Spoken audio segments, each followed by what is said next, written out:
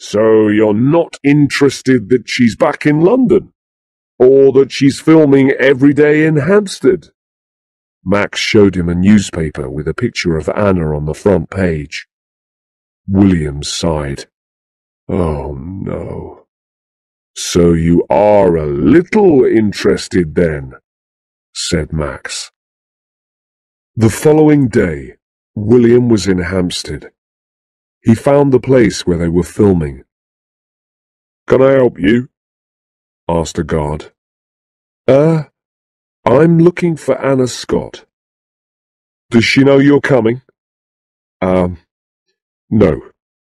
No, she doesn't. I'm afraid I can't let you in. Oh, right. I mean, she's a friend, but you can't let you in, repeated the guard, turning away. Behind the guard, William saw Anna walking across the grass. She looked beautiful, in a long dress and with her hair piled on top of her head. There were people all around her ready to help her. Suddenly, Anna looked up and saw William. Her face showed surprise. William smiled nervously, and then she walked towards him, followed by the crowd of people.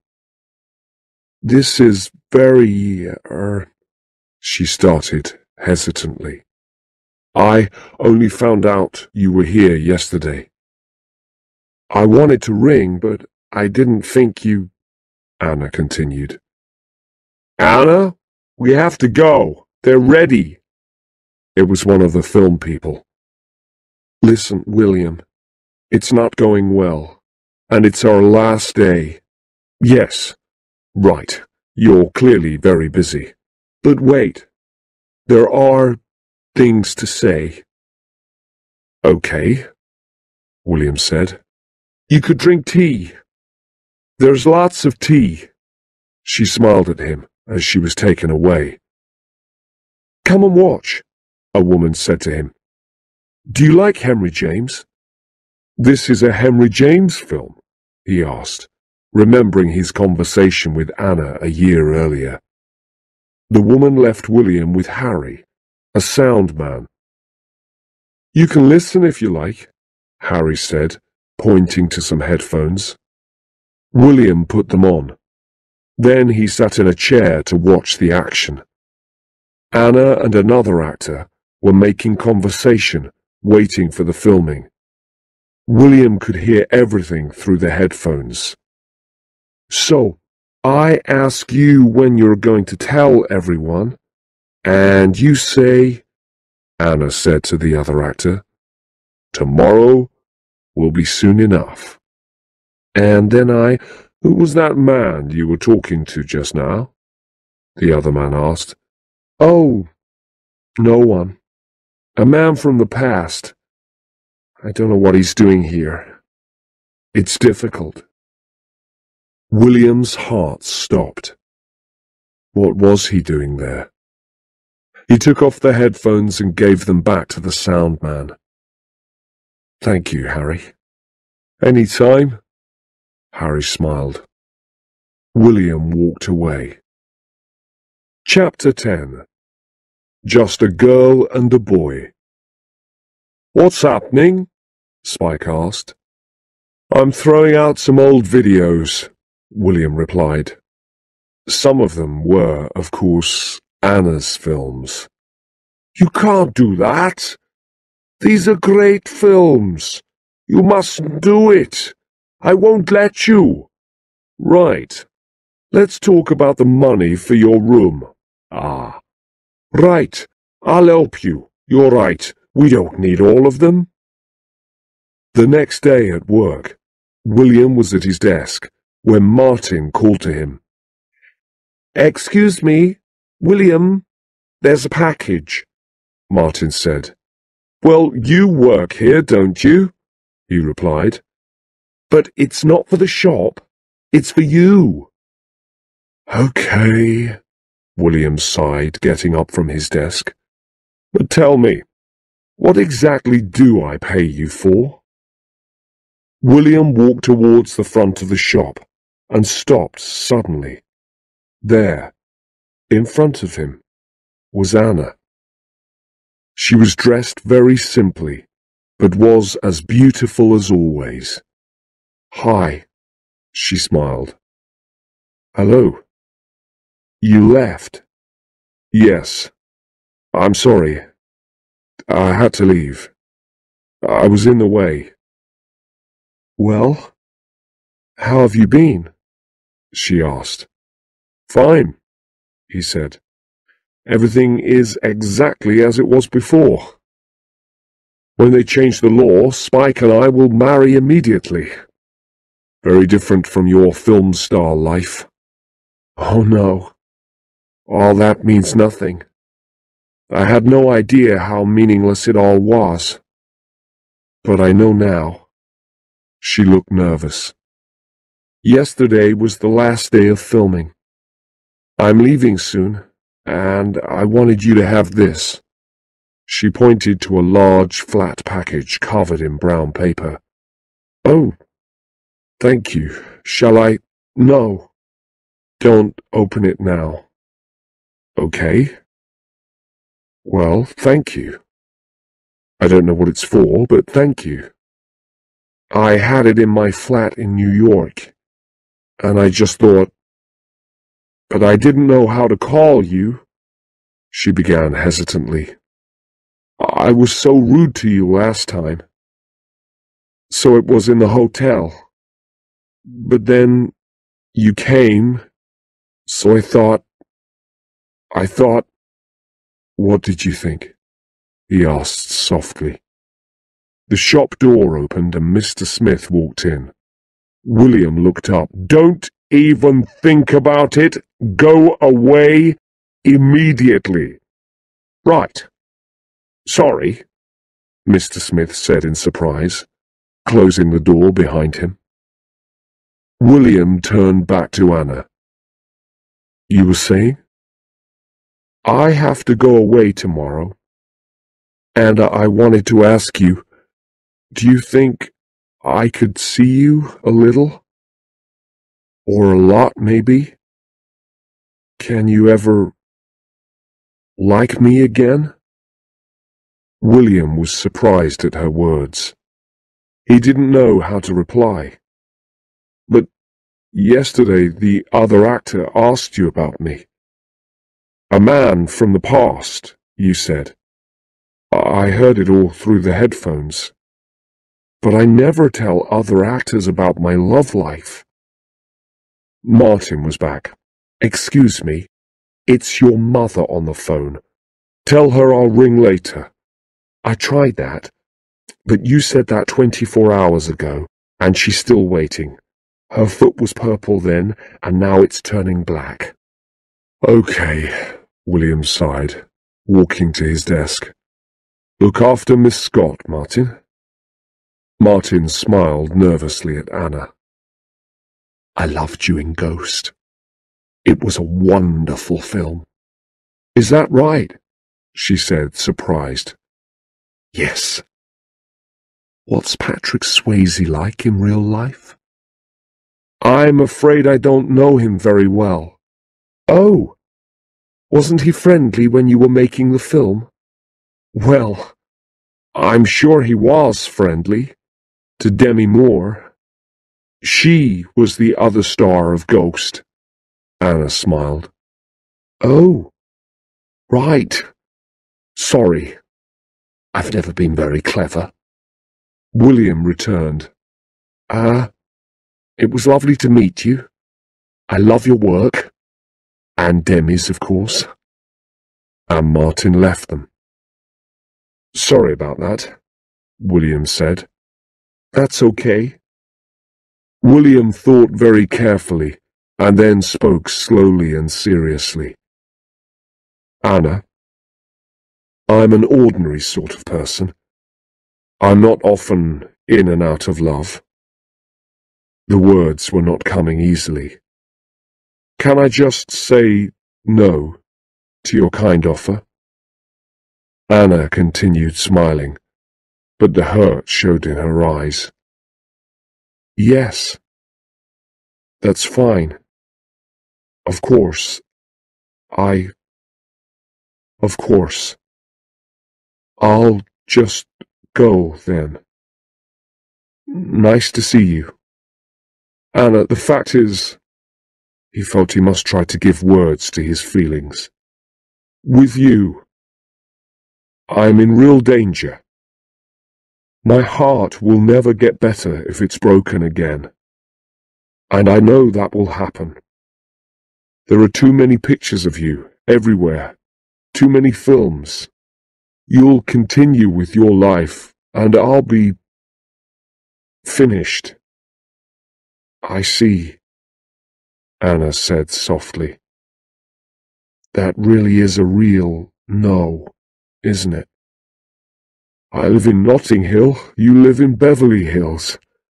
Everyone in the world knows who you are. My mother doesn't always remember my name. Okay, fine. I understand. There seemed nothing more to say, but Anna tried one last time. It's not real, you know, being famous. I'm also just a girl, standing in front of a boy, asking him to love her. William looked deeply into her eyes. Was he doing the right thing? Then she kissed him lightly. Bye, she said, as she left. There were no pictures on the walls of Tony's restaurant. The kitchen equipment was gone. Chairs were piled up, waiting to go. The friends met there one last time. What do you think? Did I do the right thing? William asked them. Of course you did, said Honey quickly. I mean, she's nothing special. That's right, agreed Bella. And everyone knows that all actresses are crazy. What do you think, Tony? William asked. Never met her and never wanted to. Right, Max? William turned to his oldest friend. I agree with the others. And who wants to go out with someone who doesn't eat meat? Great. Excellent. Thanks. William felt happier. His decision was the right one. Then Spike arrived. I was called, and I came. What's the problem? He asked. William has just refused Anna Scott, Honey told him. What? Are you crazy? Spike shouted at William. Bella was looking carefully at the painting next to William's chair. That isn't the real Chagall painting, is it? She asked him. Yes, I think it is. Bella's eyes widened. And she really wanted to go out with you? Bernie asked. Well, yes. That's nice. What? Asked William. Well, it's nice when someone wants to go out with you, replied Bernie a little sadly. It was quite sweet, really, said William, remembering. I mean, I know as an actress she can say lines very well, but she said, and these were her words, I'm just a girl, standing in front of a boy, asking him to love her. The room went very quiet. Oh no, William said, his head in his hands. I've made the wrong decision, haven't I? He could see his friend's agreement in their eyes. Max, how fast is your car? William, Bernie, Honey, and Spike jumped into Max's car. Where's Bella? Asked Max. She's not coming, replied Honey. Oh, yes, she is. She's not missing this. And he found Bella, picked her up, and put her in the front. The wheelchair went in the back with Spike. The London traffic was heavy as usual, but they got to the Ritz at last. William and Bernie ran to the front desk. "Is Miss Scott staying here?" "No, sir, I'm afraid she isn't. It was the man who was at the desk a year earlier." "Or, Miss Flintstone?" "No, sir, I'm afraid not." Bambi, or, I don't know, Beavis, or Butthead?" The man at the desk shook his head. William sighed deeply. It was no good. It was too late. But as he turned away, the man spoke.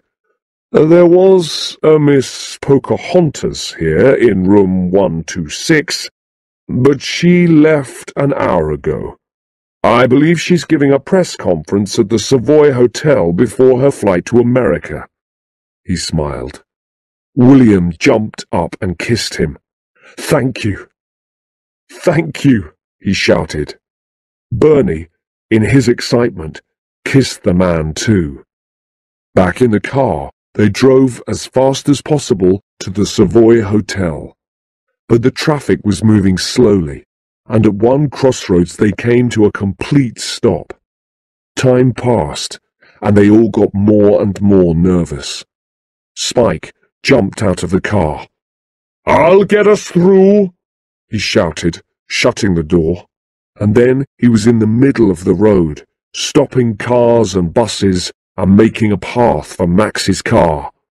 "Go! Go! Go!" he shouted.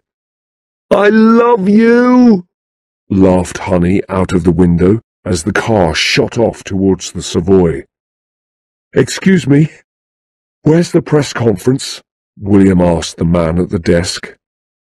"Can I see your press card?" William quickly showed him a card. "That's a video club card, sir." "Yes. I write for the club's magazine." "I'm sorry, sir." Bella arrived at the front desk, pushed by Honey. "He's with me," she said. "And you are?" "Writing about the best London hotels for people in wheelchairs," she said, smiling. The man looked at her for a minute and then sighed. "It's in the Lancaster room. I'm afraid you're very late."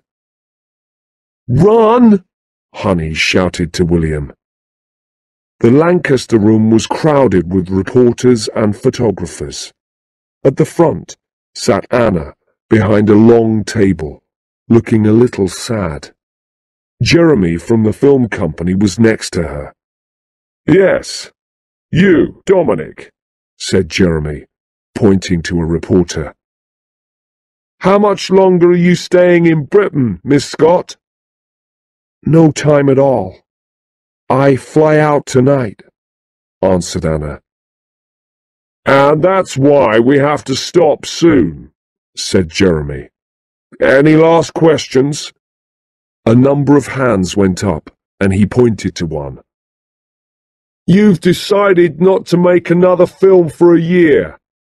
Is this because there's talk about Jeff and another famous actress?" "No," she replied simply. "Do you believe the stories?" "It's really not my business now. But I will say this. Stories about Jeff and women are usually true." She smiled. The next question came from a reporter standing next to William. "Last time you were here, there were photos of you and a young Englishman. So, what was that about?" "He was just a friend. And I think we're still friends," she said, slowly. William's heart was jumping. Could he speak? Could he say what he wanted to say? And then his hand was up, and Jeremy was pointing at him. "Yes, Miss Scott, is there any chance of you and this young man being more than friends?" Anna looked up at the questioner. She saw that it was William. "I thought so. But no, I was told not," she said quietly. "And If this man, William started. Jeremy spoke. No, it's just one question each. No, let him, Anna said. She turned back to William. What were you saying? William continued. If this person... His name was Thacker, said one of the reporters helpfully. Thank you, William smiled. If this Mr. Thacker gets down on his knees and asks you to think again, what then? Max, Bella, Bernie, and Honey all waited open-mouthed for her answer. I think my answer will be yes. Her smile lit up the room. That's excellent news. The readers of Horse and Hound will be very happy. Anna turned to Jeremy and whispered something. Dominic, would you like to ask your question again? Said Jeremy, pointing to the reporter. Yes. Miss Scott, how long are you planning to stay in Britain? Anna looked at William questioningly. He returned her look, smiled, and mouthed the word, yes. For a very long time, smiled Anna. Suddenly, the reporters realized what was happening. They crowded round William, asking him questions. Photographers took pictures. Max and Bella kissed. Bernie kissed a woman standing next to him. Everyone was smiling and laughing. Spike arrived at last, red-faced from running. What happened? He asked Honey. She put her arms around him and held him tightly. It was good, Spike. It was so good. How did it all end? This love story between the biggest film star in the world and an ordinary bookseller from Notting Hill. Well, it is too early to say, but the signs are good. The wedding was a quiet one, with family and close friends. Tony made a wonderful cake. Max danced wildly around the dance floor, looking like James Bond in his white dinner jacket. Honey's legs didn't reach the floor as she danced in Spike's arms, and Martin stood at the side, smiling nervously. Everyone had a good time. Soon after the wedding, William went with Anna to the opening night of her Henry James film. As they stepped out of the car in front of the cinema, people screamed with excitement. Photographers pushed forward to get the best picture for the next day's newspaper. To William, all this was new and strange, but Anna held his hand tightly and guided him through the crowds. We leave the happy lovers on a sunny day a year later in a garden in Notting Hill. All around them are signs of life and love. Children are playing, watched by their mothers. One is holding her new baby. An older woman walks past with her husband. They are smiling and talking softly. On a simple wooden seat, William sits reading. Anna is lying next to him, looking out over the gardens. She looks calm and happy. From time to time, her hand moves slowly over the baby growing inside her.